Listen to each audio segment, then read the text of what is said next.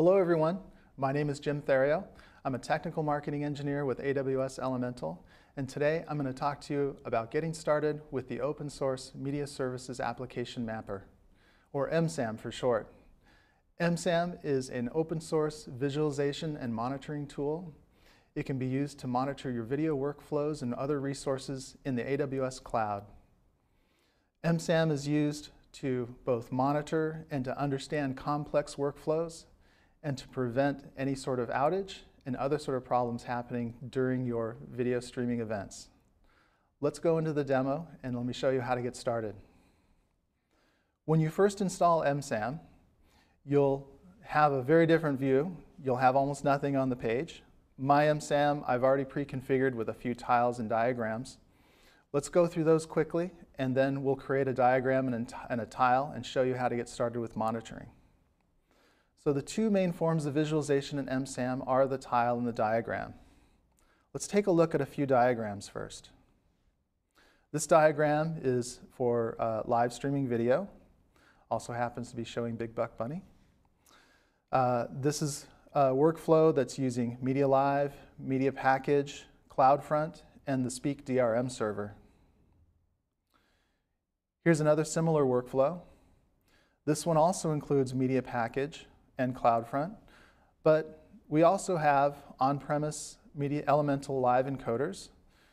At the end of the workflow, we also have a documentation element that we call display devices. The live encoder and the display devices can be added by hand just for documentation. Everything else on this diagram is discovered automatically by the Media Services Application Mapper. Let's take a look at another diagram. These are all of the media package resources that are currently running in this account. As you can see, MSAM discovers all of the connections. You can also see that we have one of the elements on the diagram is in an alarm state. When an element goes into an alarm state, the element will turn red. You'll also see an alarm count at the bottom to understand how many alarms are triggered for this element. You'll also see on the tabs across the tool, the tab icon changes to a warning sign, both here and on the tiles. The tiles also have a couple of tiles that are in alarm state. The tiles themselves are similar to the diagrams in that they encapsulate a number of cloud resources. But what's different about tiles is they aggregate everything together into a single visual element. In the tile view that I'm showing here, we've got 3 tiles at the top that are in alarm state. We see the number of cloud resources that are included in each tile, and we also see the number of alarms that are currently triggered with this. When we want to create our own diagrams and tiles, it's very easy with MSAM. Let's work our way back over to the diagram views, and let's create a new diagram. I'm going to create a diagram for my hockey resources that are currently streaming. So I create a diagram, and then I can go into the Manage Diagram Contents and add elements to my diagram. On the left side, we see all of the inventory that MSAM has discovered in my AWS account, and on the right side, we see the current contents in this diagram that I recently created. So what I'm going to do is select my Media Live channel on the left side and add that into the diagram contents. When I do that, that element appears on the diagram, but by itself isn't very useful to me. So I'm going to select this element and tell MSAM to add all the connected nodes. What this will do is it will add all of the other elements that are involved and connected to this one Media Live channel. So it's expanded all the elements, it's added all the connections, and now I can use MSAM to lay out the diagram. In this case, I'm going to choose a left to right layout. That looks pretty good. This can still be quite a bit to use for monitoring. So I want to actually create a tile out of this as well. So I'll move over to the tiles view.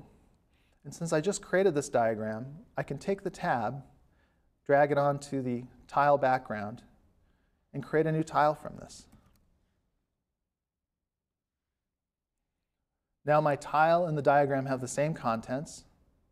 Now all I need to do is add some CloudWatch alarms to monitor the resources that are both shown in the tile and the diagram. So let's go back over to the diagram. Select the Media Live channel and let's add an alarm to it.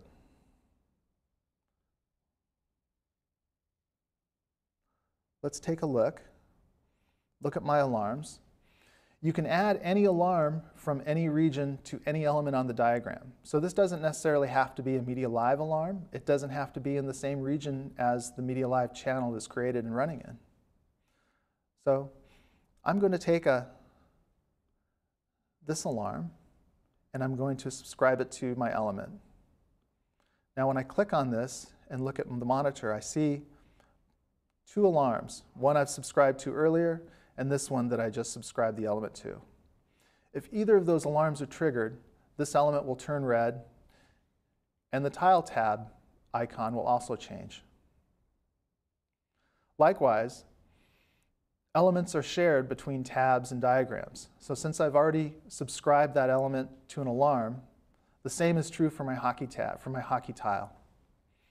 If that alarm triggers, the hockey tile will turn red and will be pushed to the top left corner of the tile view. At any time, you can look down into the selected item views. You can look at status of elements in your diagrams. And we can also see that just now an alarm was triggered on the Media Live channel and the element is turned red, the tile icon has changed, and if we look over in the tiles, we also see that this tile has turned red as well. So our monitoring is working. Finally, MSAM tries to make it very easy to navigate around the tool, both in the tiles and the diagrams. So if I want to search for something, I can do that at the top right corner. MSAM will search everything in the tool. It'll search the inventory, diagrams, contents, and tiles. In this case, it's found that element that I'm searching for on a diagram. I can navigate directly to that diagram and then start to inspect and understand what the problem is that is currently occurring. Okay, that is the demo. Hope you enjoyed and learned something from this. MSAM is available both on AWS Answers and on GitHub. You can find the links to both of these sites in the resources section on the player page. I hope you enjoy using MSAM, and please send us feedback on your experiences and let us know how it works for you. Thank you.